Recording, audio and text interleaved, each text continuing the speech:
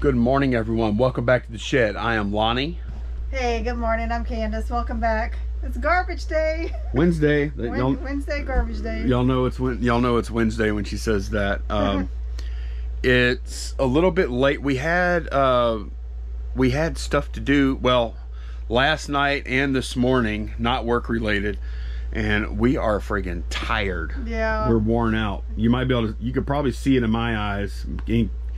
Candice, you don't look too tired, but yeah. I don't have the benefit of a little makeup. That's the beauty of makeup. You can hide your tiredness. Somewhat, huh? So yeah, we're getting a late start, so we really need to get packages ready to go out, so we're gonna get right into it. Oh yeah, we gotta beat the carrier this morning. Yeah. I think we have 12 orders going out. Fortunately, I think most of them are fairly quick packs, so might be able to actually make it. Yep. All right. You ready? Let's go right into it. 3 Charlie, Mike Anderson's cookbook. Ooh, that's a good one. And that shelf is in alphabetical order. Some of our viewers will really appreciate that. I might appreciate it too. It's this book right here. You just picked this. I guess I need to give you the full title, because that would be under ours. Right? I just saw Mikey. There's not enough books for it to be an issue yet. Okay. $35 for that. Okay, we just picked that up this weekend. Yep. I'd never seen that one before, and when I looked at the comps, I was pleasantly surprised. And that's a really clean copy. It is. Man, it's in great condition, isn't it? No food splatters or grease stains or nothing. All right. All right, MU8 Dead Space 3 PS3 game. Again? Oh, no, that's not the game I was thinking of. There were like 2 copies of this other game. Dead Space. Make sure I have the right one. Limited edition. Is it limited? It doesn't say that. No, it's right. I can see it's the right one on there. $10 for that. Okay. 6 Charlie, lot of 4 Assassin's Creed games for PS3. Oh, okay. Oh, you know what? 6 Charlie. This is actually... I think these are going to the same person, aren't they? Or no, the next one. The next one, yeah. Yeah, okay. All right, those sold for $20. And then on the same order, MU8 Elder Scrolls 5 for PS3. That's Skyrim, I think. Yeah. $8 for that. Yeah, so all this goes together. And these are... I think these are all Beth Buy games here, I believe, from our last buy from Beverly. All right, on 4D, it says -L, but I moved it to the right yesterday when I was putting something up. So on this side, Build-A-Bear Chewbacca, it's in a Walmart bag.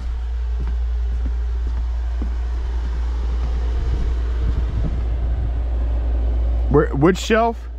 4 Delta. 4 Delta, okay. Oh, you said it's in a Walmart bag. All right. Well, before I ship, I'm going to take it. Not that there's anything wrong with shipping in a Walmart bag. I'll take it out of the Walmart bag and put it in one of our clear bags. I think at that time we were out of our little garbage bags, and I didn't want him to get all dusty. Yeah.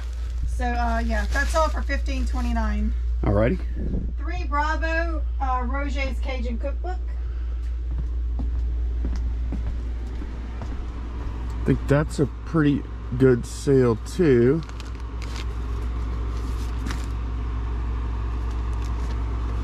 Oh, it's this one. Those are a little small. Yeah. Roger's Cajun Cookbook. It says Lanyap in the upper right. Is that correct? Lanyap edition. Okay. $45 for that. That's a good one. Man, that's a couple of really good books going out. Those Roger's cookbooks are money. Yeah. All right. And then MU8 again. Mm-hmm. Bionic Commando PS3. Oh, boy, these games clearing out that drawer, huh? Yeah. I just started. I didn't have anywhere else to really put games. I didn't want to put them on that shelf back there because you were doing cookbooks. So I'm like, well, smalls are kind of. We don't have near as many smalls as we used to. So I'm going to start putting a few things like this in there. Yeah. That's all for $8. All right, we sold a KLF vinyl. It's like a greenish cover with a red car on it. Okay, let me see if I can find it. We sold through a lot of the vinyl that we bought at a garage sale. No, an estate sale. What, how long ago was that? 2 weeks ago? Yeah. It's gone pretty well. Here we go.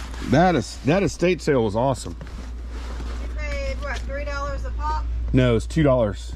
$2 a record. That sold for 18. All right, nice. All right, we sold a Monster High doll, 5 Echo. This is Tora Lee C. 5 Echo Tora Lee C. Yep. Candice is gonna come supervise me this time. She's right on my tail. I don't get to touch Monster High without her. All right, Tora Lee. Tora Lee, and you said Charlie. Yep. Do you concur? I do. All righty.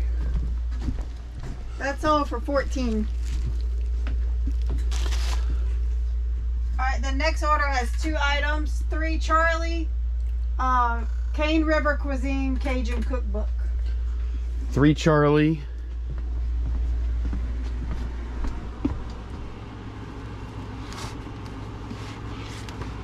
Yeah. Yeah, we definitely need a better bookend. Yeah, because it keeps falling. Cookbooks are kind of heavy. Cane River Cuisine. Yes. Alrighty. That's all for 20. Okay, nice. And then on 5 Bravo, Mike the Tiger Turvis Cup. Wait, they're sold in the same order? Yeah. They can't ship together though. Yeah, unfortunately. Yeah. What is it again? 5 Bravo. 5 Bravo. LSU Turvis. The one you just bought? Yeah. Okay. Yeah, this is the one that's brand new with the tag still on it. It there. even has a little pamphlet inside or whatever. Oh, does it? Yeah. Like it's never even been opened. Inside. Oh, I see it. Yeah. You know, Turvis's lettering looks very similar to eBay's. Let me see it. Oh yeah. The font and the font and how they use different color. Right. Yeah. That's all for $20 also. Oh, okay. That's a good one too. All right, in the chest drawer, Toy Biz weapon accessory. I have to come help you. Well, there's not that much in here. It's this, right? Yeah. That thing? Yeah. $7.19. Alrighty. And that is everything going out today. That is everything going out. We are in a hurry. I'm probably just going to pack it all, to be honest, and let Candice move on with her listing. We will get back to that, though. Yep. Maybe tomorrow. I don't know. We'll see. We'll have something good I can pack. Hey, packages are out. Pretty light, easy packing day. That was kind of nice. I wish we would have had a little more, like a few more orders, but I appreciate especially after yesterday. You packed for what, like 6 hours straight or something? Yesterday was rough, man. Yeah. And I didn't do a very good job either. I wasn't very efficient. I was just done with it. Yeah, I know. I was done with it. I was like, yesterday I was like I packed the typewriter yesterday and I was just done. I was done. You ever have days like that where you're just like, very often. no, are you serious? No, I'm just kidding. I mean, if you do, you can tell the truth. But I'm good at hiding when I'm done, I guess. I don't have a lot of days where I feel like that, but I felt like that yesterday. I was like, okay, man. And I didn't even like. I listed yesterday. I really like, especially on. It was kind of a pseudo Monday, but especially on a Tuesday, man. I feel like I should be listing. We probably should have sent more items out, got more items packed up on Monday, huh? Yes, that was the takeaway from that. I just wanted to chill because everybody else had the day off, it seems. So. Yeah, I was talking to Ryan and Justin, and they were like, "Oh, Justin's playing video games, and Ryan's chilling at home." Yeah, I was like, "That's not fair." Okay, from now on holidays, I'm not talking to people that got the day off. Yeah.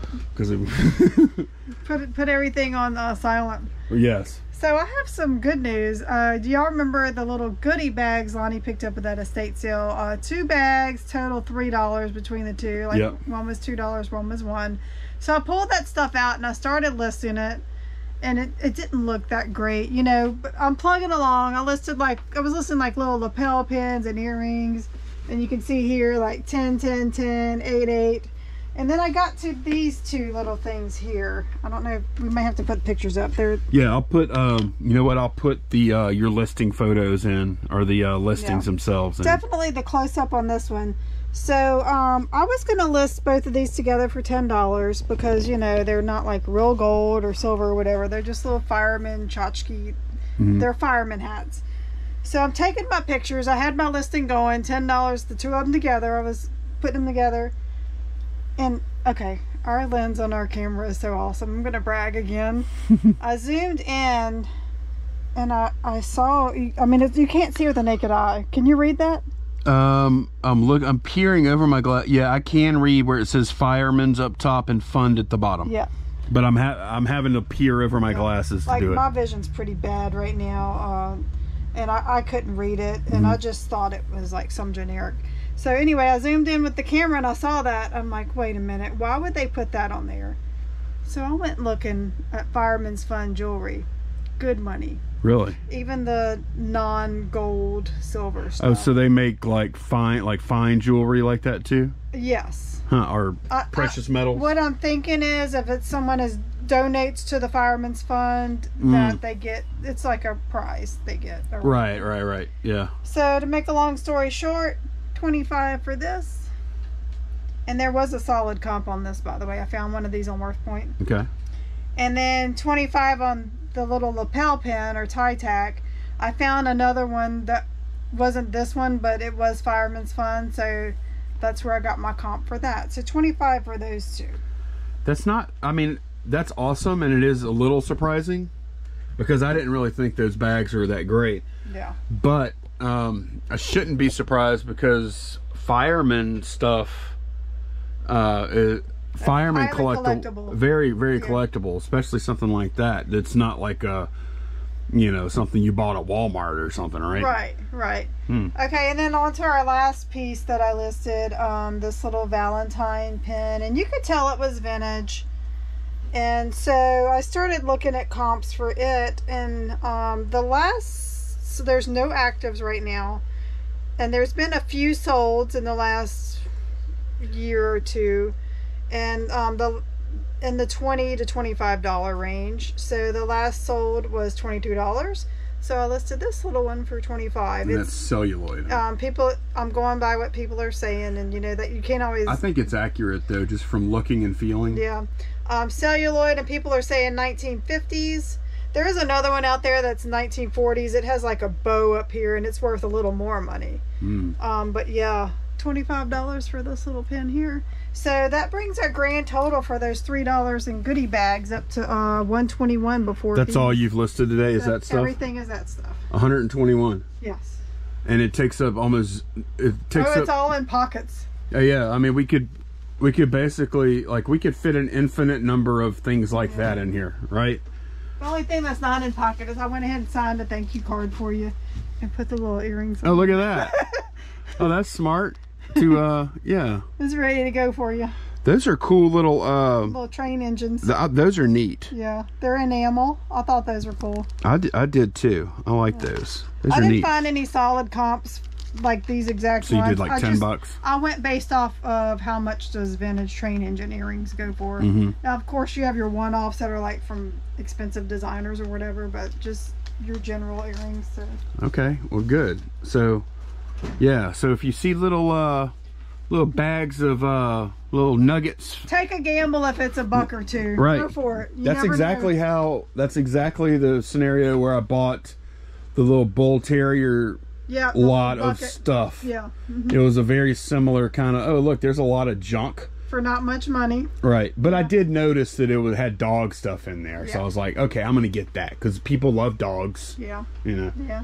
So cool. Yeah, that's a good little start to the day. Yeah, so that bag is done. The rest of it is not worth listing. I guess we'll donate that. I may just take the pin backs off and save them because Girl Scouts pins on the vest, they're always losing them. Right. So I may just hold on to those for our Girl Scout troop. All right, it is later, and I have actually set up. This was a stereo that was in the back there. I actually have another stereo too that's back there as well, but I'm using this stereo and a couple these little speakers here. I have a few components that were in our storage unit. I have this, and then I have another changer down there. We actually have a lot more stuff like that too. I think I might even have, I have a DVD VCR combo in here maybe, or no, there's something down there too. I'm not exactly sure what it is, But we do have some bulky electronics, and it's taking up a lot of room. So how many pieces you think we have, Candice, total of that kind of stuff? Maybe like 20 pieces or something. Yeah. 15 to 20. Yeah, something so like that. Maybe about 15. Yeah. I'm trying to work through that stuff. We're both pretty. We usually have good days in here, but we're both really tired today. Yeah. So it has not been the most productive day. This is odd for us. We're usually not like usually one of us at least is, but today we are just both zonked out. I'm gonna go ahead and, well, I did already test this guy, and I think I can get about 60 to 65 for it if I'm willing to pack it, which I am. I went ahead and tested it and everything, loaded it up with a bunch of CDs, and made sure it goes in between. I actually played a track off of each one too. Everything worked fine, and actually I'm testing the stereo at the same time too, so I could sell that too if I wanted. So we did have, this is going to be a short one, but we did, well, I think it is, unless I get real long-winded. Sometimes we have more footage than we realize. I don't know. But we had a good question from Reselling and Thrifting, and they asked, have you ever not found an item you had listed? If so, more than once, did you get a ding from eBay? So Candice, I want to hear your perspective on this, because you've been in here for a little over 2 years now. How often do we not find something? I would say in the last 2 years only a couple of times, and that was before, like when I got here, a few months after I got here, we did an inventory, and that kind of helped eliminate that. Yep. How many did you have before we did an inventory? A lot. So the inventory that Candice is talking about, I don't know. Honestly, I don't know that we've even, man, I got to knock on so much wood. I know. Here you go again. I don't remember the last time we didn't fulfill an order. Yeah. I don't. Yeah. I really don't. I cannot recall. That's why I said maybe one a year, but I don't even know in the past year if we've had one. I don't remember one. Yeah. But I did want to read this question because, like, for new sellers, we're all new sellers at some point. When I first started this thing, when I first started like getting heavy into eBay, you start with you have 20 items, and then you have 50, and then you have 100. And I was working out of a spare bedroom at that point. Yep. And I'm like, oh yeah, I'll just put the electronic stuff will be in this closet, then have a little shelf that has that kind of stuff. Right. And it's like, oh, this is easy. It's not many items. Right. And the next thing you know, you got 200 items, and you sell one, and you start looking for it. And I'm telling y'all, I had no inventory system whatsoever. Nothing. All I had when something sold, I just let me go get it. Let me go find it. Yeah, let me find it. And that works for a while, and then at some point, I would say once I got up to around 400 or 500 items, and I had gotten a storage unit at that point. I was working on a storage unit. Some of y'all might remember this, but there was a time where I had probably 500 to 600 items, still no inventory system. I would kind of categorize things. Okay, all the models are going to be over here, all the electronics over here, all this. And I would have people in my comments tell me, Lonnie, you really need to get some kind of inventory system. You really need, and I'm like, nah, I got it. It's good. It's working. It's unnecessary complication. And the next thing I know, I can't find this thing. And then I can't find that thing. And then the thing that I couldn't find before, the next week, I go to pull some other order, and there's that thing behind it. Yeah. And I just didn't see it. You know, and I'm like, oh man, and every time that would happen, I would have to cancel the order, and I can't remember what the reason was. I wouldn't lie about it. I wouldn't say bad address or anything. I would just take the defect. And I would say for the first couple of years I was an eBay seller, never like I never had a bad account or anything, but I was constantly in and out of top rated seller all the time. I was always on the edge. Like I would get that defect, it would knock me out for 3 months or whatever, and the next time they checked me, I had I was like really careful, and I'd get back in it. And it wasn't until I actually had an inventory system in place that stopped happening, and that hasn't happened in like years now, because we are we're pretty careful. It might look a little haphazard in here. We do forget occasionally, but most of the time it's kind of fresh in our mind where we put it, or we kind of know where we would have put that type of item. But yeah, if you had like a ton of things without location.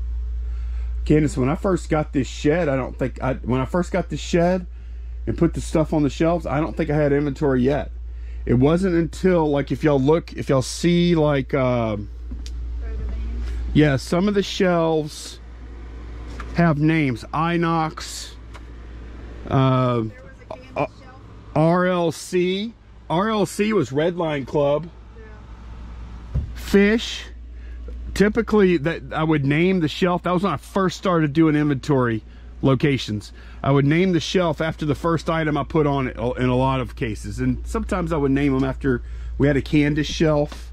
Yeah, a Pippin shelf. Yeah, we had a Pippin shelf, a Molly shelf, a Sarah shelf. Let's see what else. Oh, Pop A. That's when I had a bunch of pops. So I started Pop. There's a Molly. Toby. That's a cat. Green. I don't know why I called that. Z. Pippin. There's the Pippin shelf there. Some of y'all might remember when I would go looking for the, pulling off the Pippin shelf or something. People got mad when I came in and changed it to a letter number system instead of names. And the reason we did that, because it was easier for me to find things, because he knew where Pippin shelf was, but I didn't really know. I would have to kind of go scan the shelves. It made sense. It was time. Yeah. It really was time. It's more fun to have the shelves named. Yeah. But yeah, but to get back to the question though, like, because for me that was like one of the major things I had to get over, was thinking I was too smart to need an inventory system. Yeah. It's kind of like that's what it was. I thought, oh, that's for other people. Yeah, don't be too proud to take advice, right. or at least consider it. And I'm not even saying that they may have an inventory system. Yeah. I don't know, but so did you get a ding? Yes, you do get dings from eBay, and if you get enough, it could put your account in jeopardy. Really not fulfilling an order and canceling it, it's a very poor customer experience for eBay customers, or for your customers. So eBay treats that very harshly. You don't get too many of those before they start charging you extra fees, and then you don't get too many more after that until your account's in real jeopardy.